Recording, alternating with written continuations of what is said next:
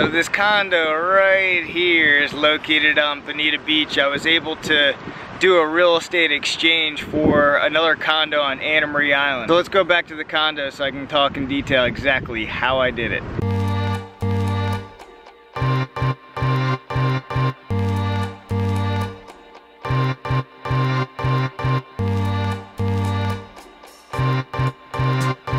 What's up guys, Steve with Steve Invest, helping real estate agents, real estate brokers, and real estate investors grow their business. So home exchange, I got to test it out this past weekend and I gotta say it was pretty cool. For one thing, it was really easy to use with the app. I'll put a link below for you guys. I got to explore a new area that I probably wouldn't have picked up on before. So I was able to go over to Anna Marie Island for the weekend with my girlfriend, go explore the area. We had a great time. The lodging was free. It didn't cost anything besides the one-time fee that you pay per year. It would have been around $1,000 for a long weekend over on Anna Marie Island if we were to book a hotel or an Airbnb. So how does it work? So I'm in my beach condo right now over on Bonita Beach. I was able to exchange this condo for a reciprocal exchange for some lady's beach condo over on Anna Marie Island. So it's a direct exchange. She came and stayed at this place and I went and stayed at her place. So my condo here, it's actually set up as a vacation rental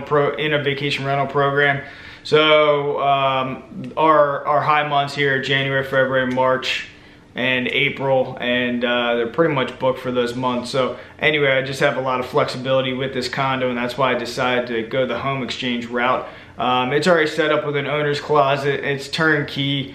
So a lot of the personal items I'm able to just throw into this owner's closet. There's also an outside closet as well that are both locked up, and any tenants or guests that come and stay here, they don't have access to those units. I know you're thinking your place might not be set up for something like this. If you're thinking about it, you obviously want it to be marketable. You want good pictures on the website. You want it to be clean. You do want it to be in an area where people would visit to. It doesn't necessarily have to be on a beach. If your area is somewhere where somebody wants to go and explore, even if they have to take a train to the city. And just keep in mind that it's not trading necessarily apples for apples. Even this condo I think was superior than the one that we stayed in over on Anna Marie Island.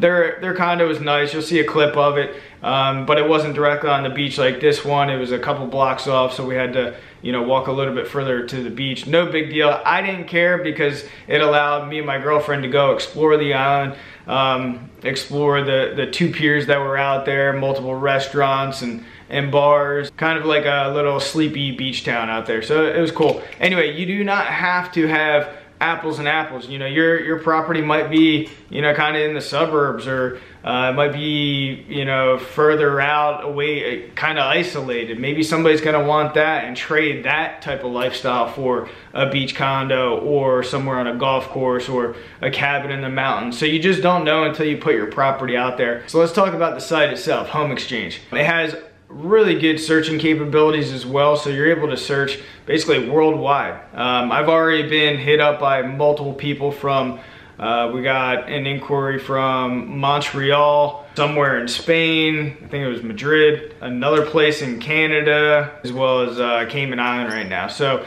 there's a lot of search criteria that you can kind of sift through and check out their ratings and so forth. So you have the ability to reach out to people, and I do recommend that you do reach out to other people, because having your property just on the site itself, it might not get the traction that you want. So you want to be reaching out to people, messaging them.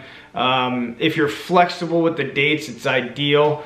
I know you might be working full time and you only have X weeks off per year to go on vacation or wherever the case is, but you can always work in a long weekend. So I recommend trying to be flexible and hit up a handful of people per week. You just never know what's going to hit, and if it doesn't work out, it doesn't work out. But there's other creative ways that you can work this site as well. So one of the things is you don't have to do a reciprocal exchange. You can actually exchange for points. So we're going to be taking a trip in a couple of weeks to Fort Lauderdale for I think 7 or 10 days, something like that.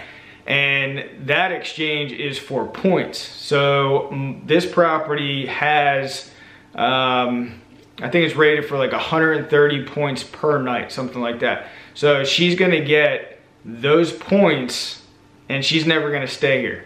So then she can use those points and stay somewhere else for somebody who is willing to accept points. So it's kind of like virtual currency. But this property is not indebted to these points. It's $150 for the year. I think it's super cheap because you gotta figure my first exchange saved me probably $1,000. Also, another cool thing is you can refer right through the app. You're gonna get a designated link. You can check that link out below. But you can refer other people to this and you can get 1,200 points. Also, something to take in consideration, you do not have to even own a property. You should probably get your landlord's permission if you're gonna do something like this, but you can be leasing a property and do the same thing. If you got a roof over your head, you can probably do this exchange. Here are some quick clips from our trip.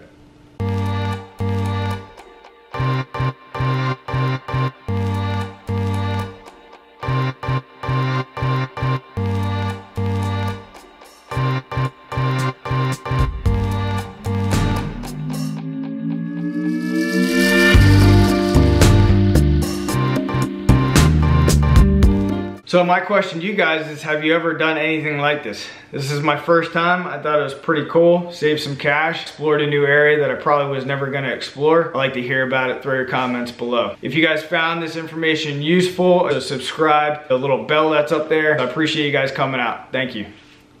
It's caught in the crossfire.